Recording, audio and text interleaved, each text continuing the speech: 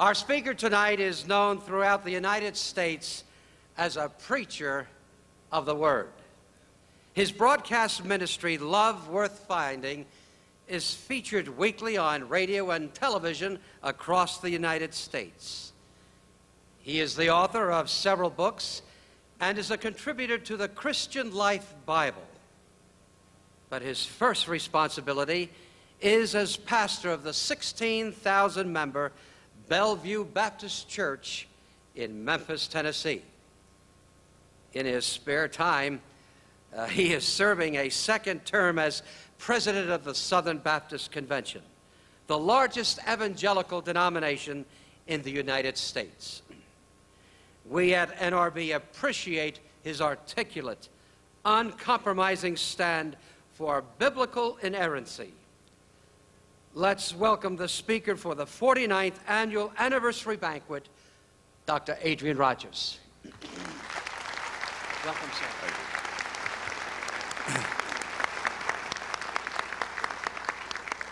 Let me make a few corrections. Number one, thank God I am not serving as president of the Southern Baptist Convention. I have served 3 terms. I've done my duty. I am finished. Number two, thank God the church now has not 16,000 members, but 22,000, and I praise the Lord for that. And part of that's because I'm no longer serving as president of the Southern Baptist Convention. But thank you for those gracious words, and may I say also that I am honored to be here and was quite excited about it until I turned to my lovely wife, Joyce, who's seated beside me, and I asked her, I said, Joyce, is it a greater thrill to sit here beside me tonight at the NRB or to sit beside Ollie North? And she said to me, answer not a fool according to his folly. Tonight is Joyce's birthday. Would you like to give her a happy birthday? God bless you, Joyce.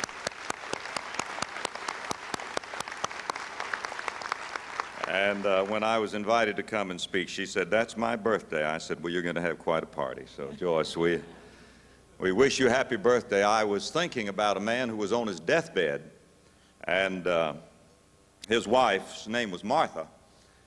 And she was there by his side, and he said to her as he was reminiscing, he said, you know, Martha, I'm here dying, but you're right here by my side. She said, that's right. He said, Martha, I was thinking about it. He said, you know, Martha, it seems like you've always been by my side. Remember when we were just kids and we bought that old farm, so poor. We tried to make a crop, and just when it looked like we were going to get the crop in the barn, the flood came and took it all away. But Martha, you were right there by my side, weren't you, Martha? She said, I sure was. Then he said, Martha, you remember, it said we finally did make a crop, and we got it in the barn, and it looked like our times had changed for us. And then, just before we could sell the crop, lightning hit the barn. Remember that, Martha? She said, I do. But said, Martha, you were right there by my side, weren't you? She said, I was. Then he said, you know, Martha, finally we got a few nickels we could rub together and began to save to put our daughter in college. And just before our daughter went to college, remember, Martha, how the thief came and got that money? You remember that, Martha? She said, I do. But he said, Martha, you were right there by my side, weren't you? She said, I surely was. Now he said, Martha, I'm dying. And there you are, right by my side.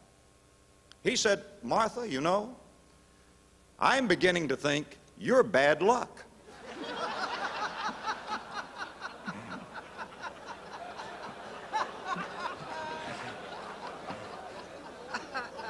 I want to tell you, this girl that I've been married to, I met her in the 4th grade, the only girl I ever dated.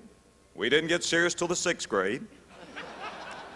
And she's the love of my life, the mother of our children, the grandmother to our 6 grandchildren. And honey, I do love you, and happy birthday. God bless you very much. You've been wonderful love.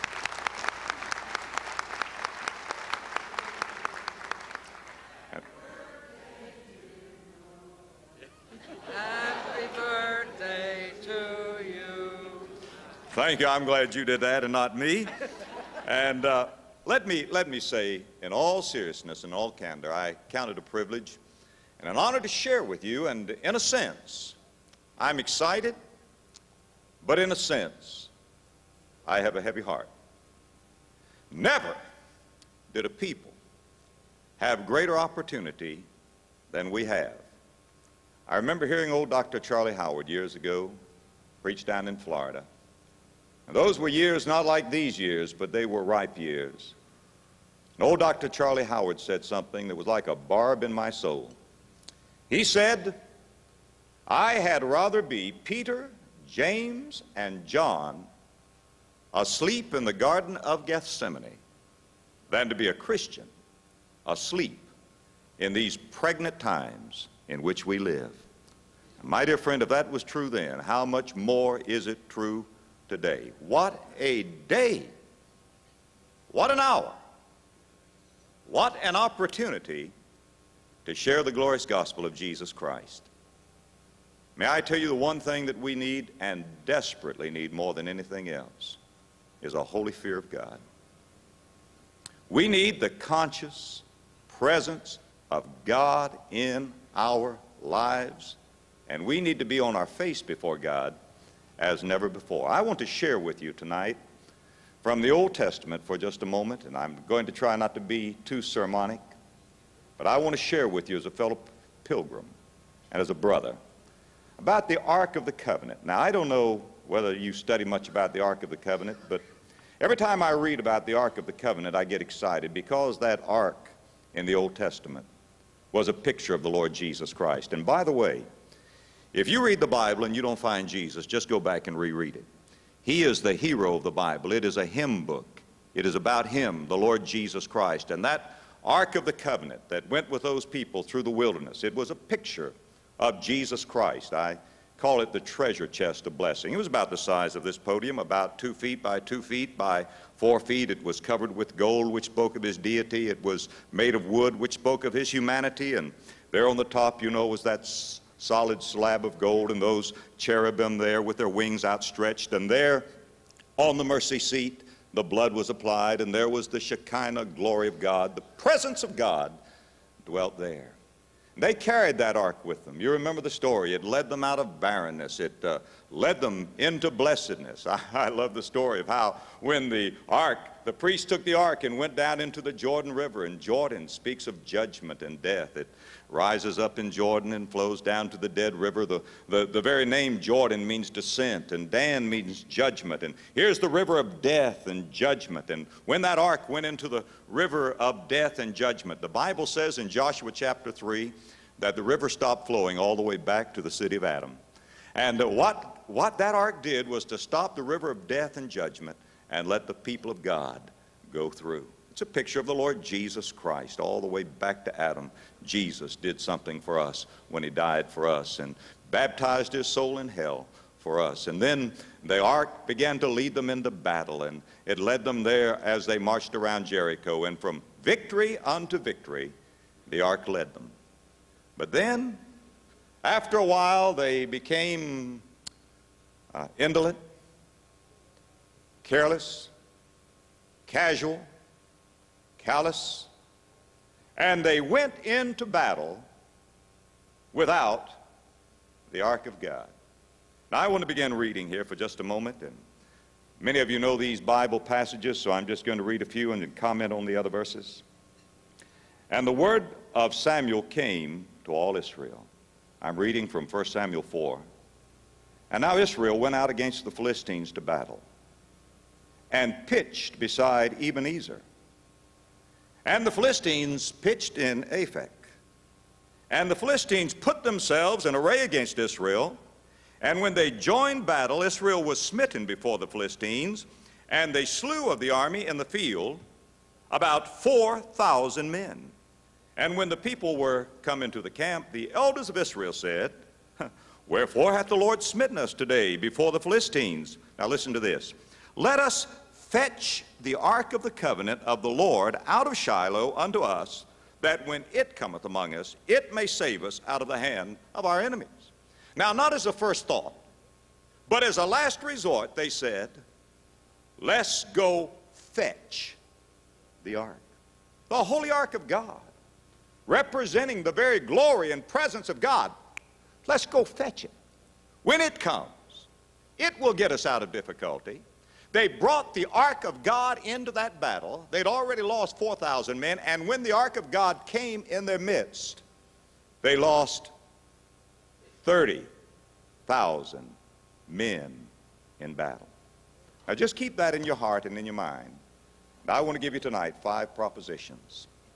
And I pray God, the Holy Spirit of God, will etch them upon your soul and cause them to reverberate through your consciousness. And I want you to know that I am talking to me tonight as I talk to you. But I'm talking with all of the sincerity of my heart, and I pray with all of the function, unction, and emotion of my being. The first principle that I would lay upon our heart as ministers and broadcasters and sharers of the gospel of Jesus Christ in these pregnant times in which we live is this. Put it down big, put it down plain, put it down straight. God will not be used. God will not be used. Here they said, hey, we're losing this battle. Let's go fetch the ark of God. It'll save us. I'm afraid that many of us in ministry have tried to use God. We're saying, Lord, we're in a mess. Lord, we want you to protect your glory. Lord, give us the victory. Your glory is at stake. My dear friend, God did not give them the victory to protect his glory.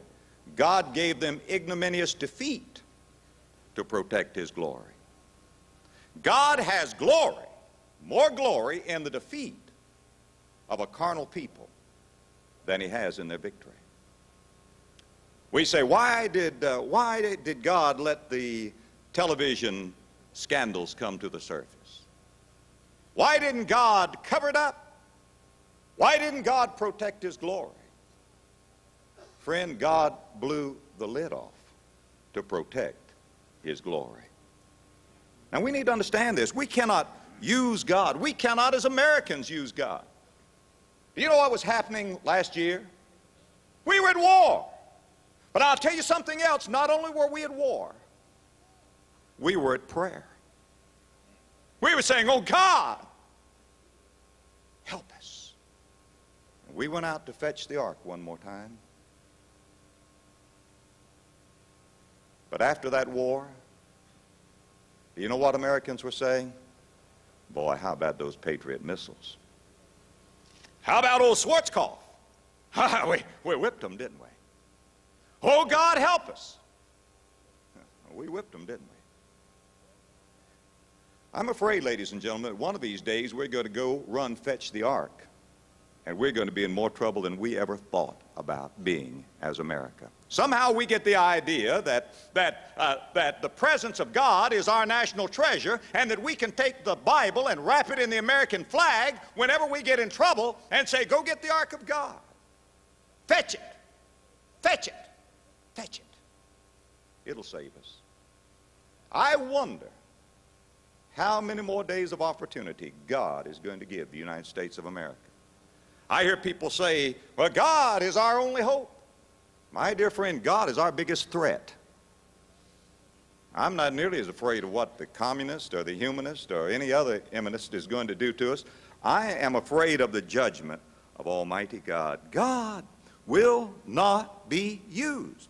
We have some young preachers here tonight. I call them embryonic theologues. And these young preachers, so many times, they're like all of us were when we're young. We say, oh God, I want to be a great preacher. Holy Spirit of God, I want to be a great preacher. Help me. Holy Spirit says, I'm not interested. Well, Holy Spirit of God, I want to be a great Bible student. Help me. He says, I'm not interested. Well, Holy Spirit of God, I want to be a soul winner. I'm not interested. Well, I want to build a great church. He says, I could care less. You know, we all want to be successful, don't we? Let's try one more time. Holy Spirit of God, whether by life or death, whether anybody ever hears my name or not. I want Jesus Christ glorified in my life. Holy Spirit says, is that what you want? That's what I want too. Let's get together. And by the way, I may make you a preacher. I may make you a Bible student. I may make you a soul winner. I may help you to build a great church. But you'll not use me. I'll use you. Friend, we can't use God. God, the thrice holy God of Israel, He will not be used. God called me to preach when I was a teenage boy. I hear about people talking about fighting the call to preach. I never fought the call to preach.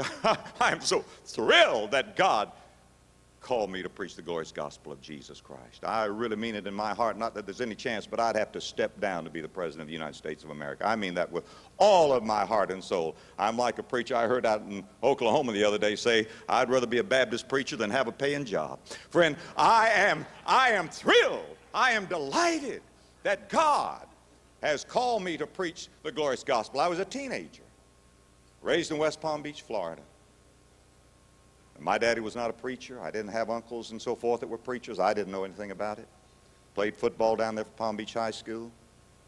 But I remember on a summer night, West Palm Beach, Florida, I got out on that football field by myself just to pray, to walk up and down under those starry skies in South Florida. And I prayed, oh God, I want you to use me. Lifted my hands to God and wept and said, God, I want you to use me. Just a teenage boy. Then I got down on my knees out on that football field, just all alone, just Jesus and myself, and I said, Lord, I want you to use me. And that didn't seem good enough, so I lay down on the grass and spread eagle, put my face down on the turf, and said, God, I want you to use me. And that didn't seem enough, and I took my finger and I made a hole in the dirt. And I put my nose down in that hole until the dirt came up my nostrils. And I said, God, I'm as low as I know how to get. I want you to use me. And God moved into my heart and into my life. I didn't have a vision. I didn't speak in a strange language. But something happened in my heart. And I have to keep going back to that time when sometimes I get in trouble and I want to run and fetch the ark and say, now God, I'm in a mess. Come and help me. I want to report for duty and say, Lord God, I want you to use me. You get yourself usable, he'll wear you out, mister. But you put it down, God will not be used. Now here's the second principle. Not only will God not be used, but God can't be captured. The Philistines, if you read this story, took the ark of God after that battle. And in the next chapter, the 5th chapter, it tells how the Philistines took the ark and they said, ha, ha, we have their God. And so they were thrilled, but only for a little while. Because when they got what they wanted, they didn't want what they got. They took that ark and put it in front of their silly fish god named Dagon. And when they came the next morning, they found Dagon flat on his face before the ark of the Lord. They lifted their fish god up again. Came back the next day, he's flat on his face, his head is gone, his arms and legs are gone. He is decapitated and all of his members cut off before God. Plague after plague after plague comes upon the Philistines. They have all kinds of sicknesses. There's a plague of rats. They're finally saying, we've got to get rid of this thing. They get a cart, a new cart, some cows to haul it out of town. It comes to a place called Beth-Shemesh.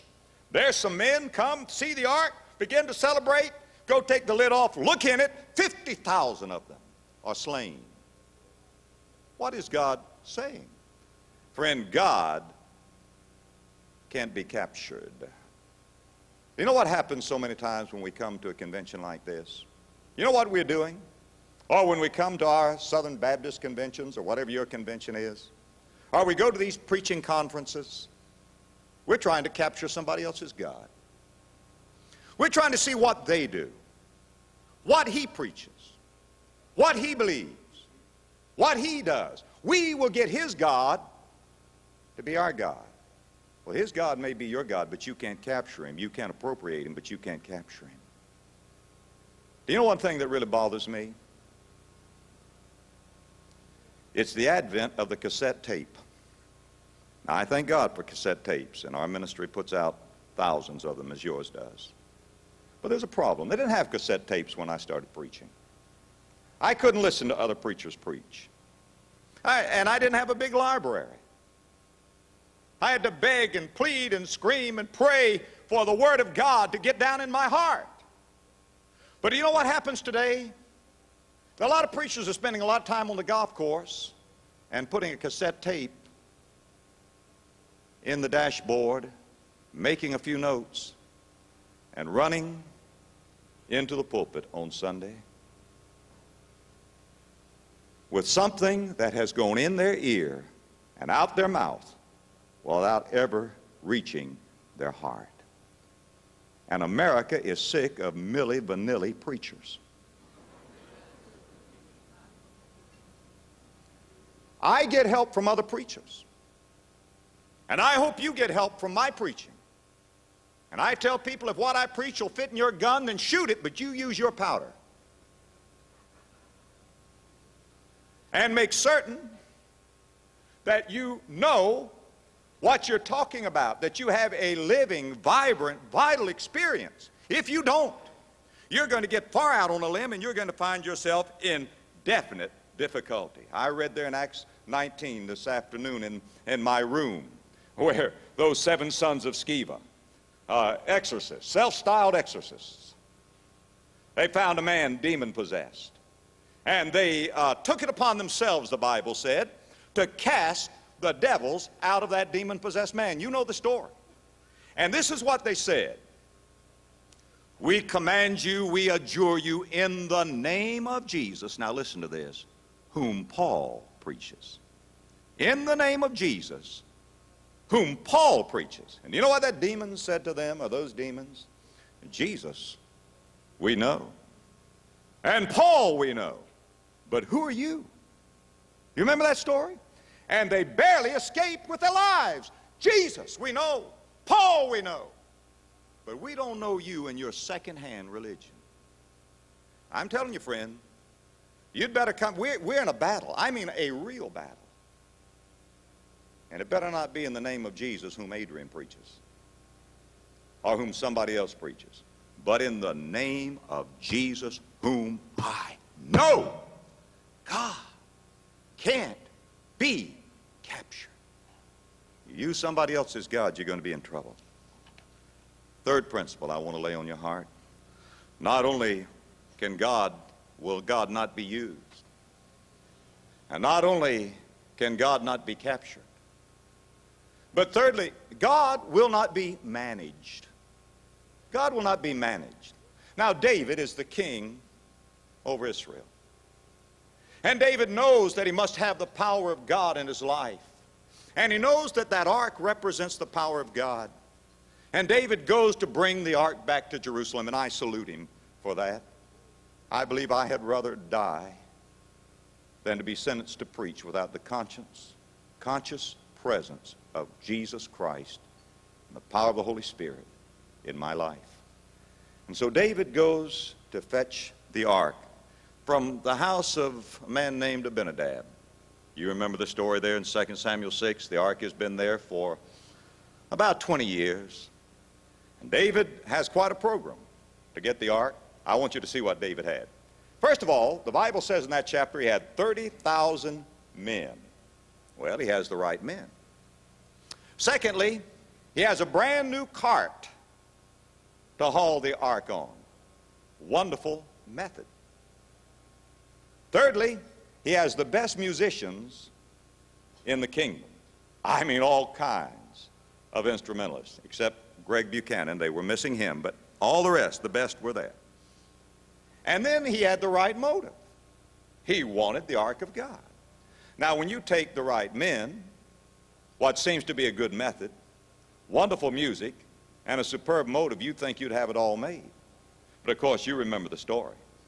It ended up as in in a horrible failure. And as a matter of fact, there was one man who was killed as a result of that, and I'm going to speak of him later on. His name was Uzzah. David started out to minister life, and he ministered death. Now, what was wrong? I'll tell you what was wrong. David is hauling the ark of God on a cart. You say, well, what's wrong with that? Well, if you read the book of Exodus, God has given explicit instructions as to how the ark is to be carried. There were rings on the side of the ark, and staves to go through those rings, and a certain course of priests who were to carry that ark on their shoulders. You remember that. But David now is hauling the ark on a cart, and it's when the oxen stumbled, and Uzzah put up his hand to steady the ark, that the judgment of God came. Uzzah was slain. David is discouraged. The whole episode ends up tragically. Now, whatever gave David the idea to haul the ark of God on a cart? Well, if you go back to 1 Samuel chapter 6, it's very plain. That's the way the Philistines did it. Now, what David is doing is trying to do a good thing, but he's using Philistine philosophy. Philistine philosophy. He is trying to manage God. And God, my dear friend, will not be managed. You know what I have to watch in our ministry and in our church and in my life? That is that I do not try to incorporate some Philistine philosophy into our ministry. And I believe it's one of the biggest dangers that we face as broadcasters and as ministers. Philistine philosophy, and it's everywhere. Sometimes I wonder if we've not learned some music from the Philistines. Sometimes I wonder if we've not gained a view of women from the Philistines.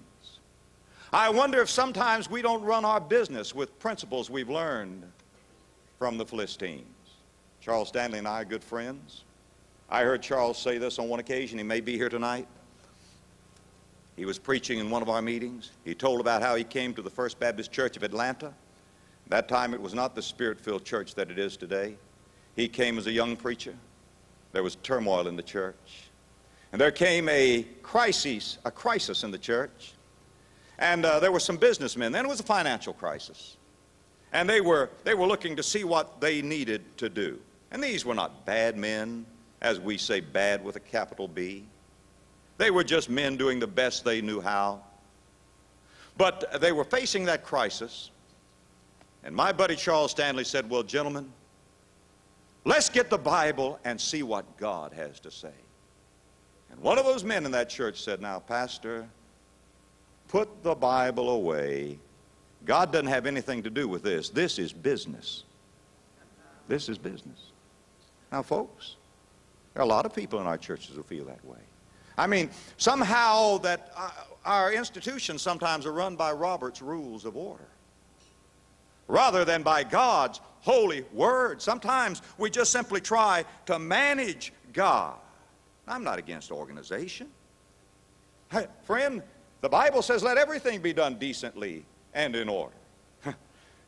It's ingenious what some people think of. I heard about a man one time trying to find his way to the county fair. He had a pig under one arm. He had a chicken under the other arm and a basket under his shoulder, and he asked a pretty girl, said, can you tell me how to get to the county fair? She said, well, you go down here a mile and turn left and go a mile, you'll get to the fair, but if you go through the woods, it'll be much shorter. He said, could I get lost in the woods? She said, you might. He said, would you show me the way? She said, oh, no. He said, well, why not? Well, she said, you might get me out there in the middle of those woods and try to kiss me. Well, he said, now, don't be silly. He said, I've got a hog, a pig under this arm, and a chicken under this arm, and this basket. How could I possibly kiss you? Well, she said, you could put the chicken on the ground and put the basket over the chicken, and I could hold that silly old pig.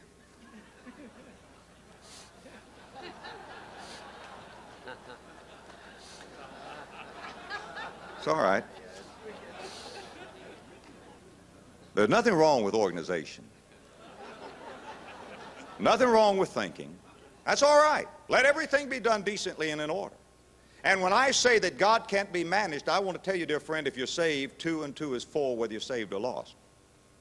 But what I am saying is this, that we had better watch, that we do not let the ways of this world influence what we do for God, even if it costs. There are people who do not have the heartbeat that we have. There are people who do not believe what we believe, who sometimes will come along our side to try to help us do something, and they haven't got the foggiest about what we're trying to do.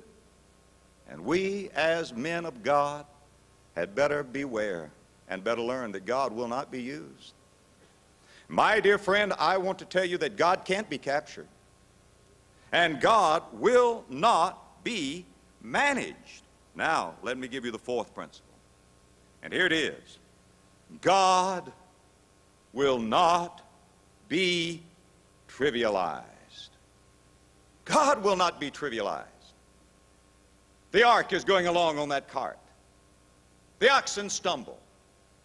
Uzzah puts out his hands to stay the ark, and God strikes him dead. Well, you say, Adrian, God was cruel. No, God said, don't touch any holy thing, lest you die. God had said that. That wasn't a threat, it was a warning. Don't touch any holy thing, lest you die. Do you know what is wrong in America? There is no fear of God. And you know who's leading the band because there's no fear of God? The clergy. We're a bunch of backslapping, wisecracking, sanctified morons, making light of holy things. I enjoy a joke as well as anybody. And I believe that humor is a holy gift of God. But I'm telling you, my dear friend, I am frightened at the cavalier attitude that some people have to the holy things of God. And we jest and joke about saying, I'll pray for you, brother. Would to God we would. Would to God we would. It's bad enough that we don't pray.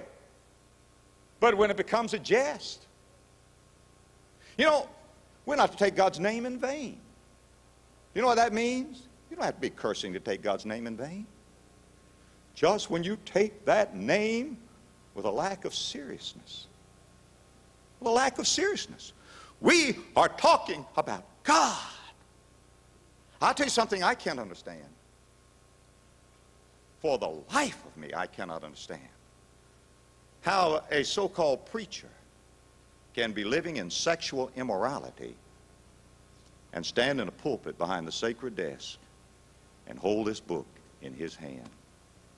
I cannot understand that. I mean, I just can't. I talked about Joyce. Joyce is over here, and every now and then Joyce and I'll have a disagreement. Not an argument, but it's a disagreement and a strong one. Yeah, it's an argument. And we'll have one. And I'll say, no, Joyce, you're wrong. She says, no, Adrian, you're wrong. I say, no, Joyce, you're wrong. She says, Adrian, you're wrong, and I know you're wrong, but I can't prove you're wrong because you can talk better than I can. Well, to me, that's the ultimate argument. She's won then because I have to stop talking. And boy, that burns me. And so I'll go in my study, and I'll sit down. My study's at home. I'll say, well, I'll go in there and study the Bible. Are you kidding? Well, I'll go in there and prepare a sermon. Forget it. Well, I'll read a book of theology. I can't do it. So I say, well, I'll pray. God, did you hear what she said? He said, yes, I heard what she said, and Adrian, you're wrong. No, God, she's wrong. No, Adrian, you're wrong. And you're full of rotten pride. And go tell her you're sorry and ask her to forgive you. And I do. And then there's the presence of God again in my heart and in my life. Friend, I can't even preach. I can't even study for a sermon if I've had an argument with my wife. How can a man of God stand in the pulpit and take this book and supposedly preach Jesus Christ? Do you know what we need, my dear friend, in America? Fear of God. It needs to begin with us. These are serious days. These are desperate days. People talking about safe sex. Sex is a holy thing. When God says flee fornication, thou shalt not commit adultery, he's not trying to keep us from sex. He's trying to keep sex for us because it's a precious and a holy gift of God.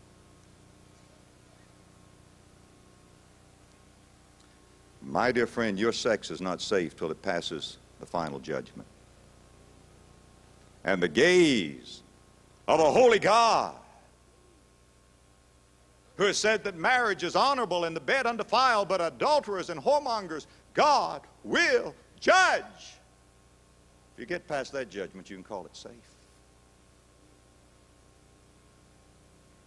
This condemnation is headed for condemnation.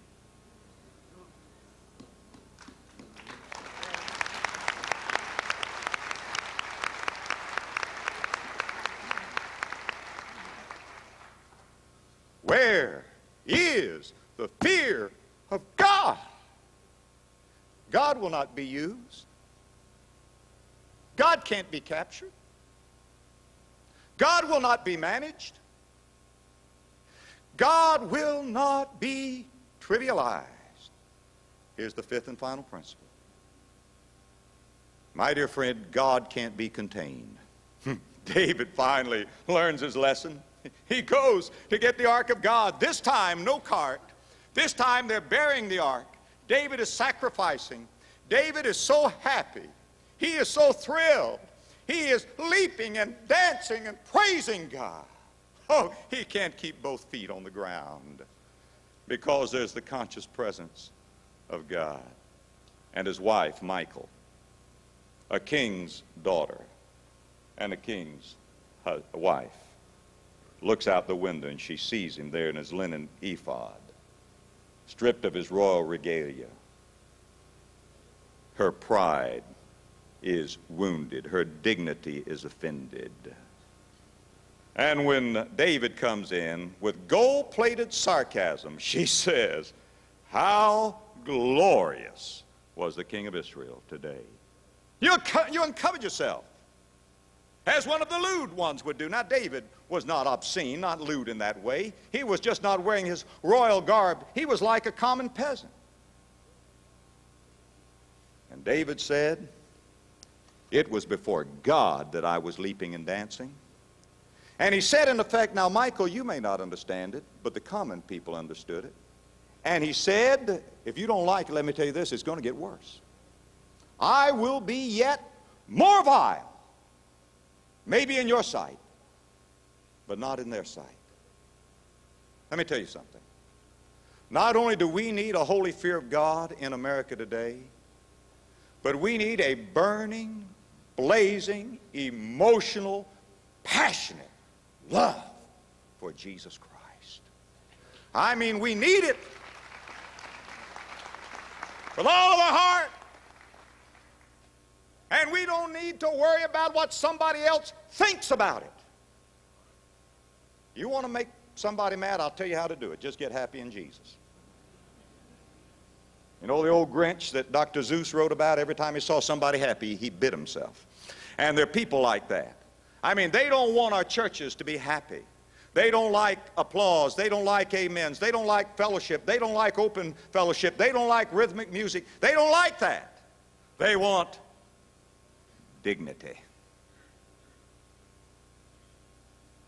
And there's nothing wrong with dignity.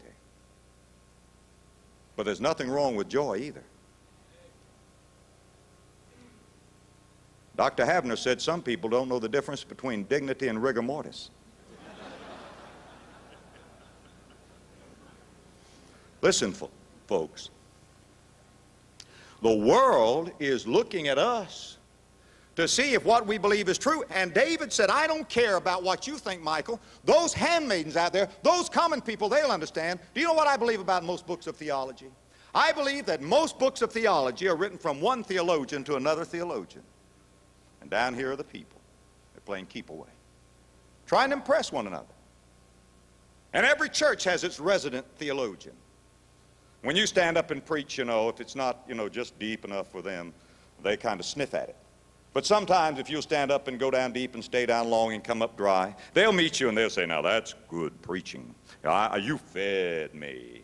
And same thing in music. And I like good music, and we do great music in our church, but every church has its local connoisseur of music too, And ministers of music sometimes are trying to impress one another. What did you do Sunday? Well, we did the 7 last words. What did you? Oh, we did a requiem in German. Well, that's good music. And it may be, and I'm not opposed to that.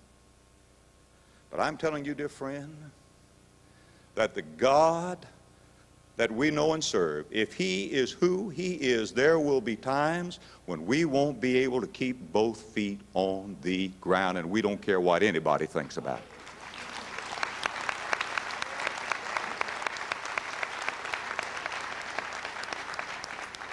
Sometimes a wife will beg a husband to come to church. He's lost, an old reprobate. Finally, he promises, because he's so tired of hearing her, that he'll come. And he comes and sits down there and folds his arms and looks out under his brows. You've seen him. Suppose some little old preacher comes out, gives a book review, some soliloquy on something, and the choir sings something in Latin. Sounds like a couple of calves dying in a hailstorm. And the people are sitting there like cigar store Indians. That man can hardly wait to get out of there. But you let a choir come into that service and with a face like the noonday sun begin to praise the King of Heaven. Let the man of God stand behind the desk of God and open the book of God and preach the Christ of God and the power of God, and let the people of God say amen. Those people will look around, that man will look around at those people, and he'll say, those folks believe that stuff. Before long, he'll be believing it too. Friend, if it means anything, it means everything. And may I tell you that G. Campbell Morgan was right when he said that lukewarmness is the worst form of blasphemy.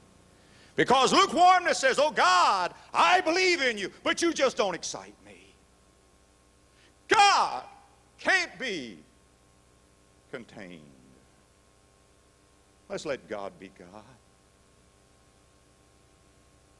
One demon was heard saying to another demon, if those liberal theologians ever really let Jesus Christ out of that grave, hell help us, all heaven will break loose. My dear friend, that's what this poor preacher's heart yearns for. Let's give him glory.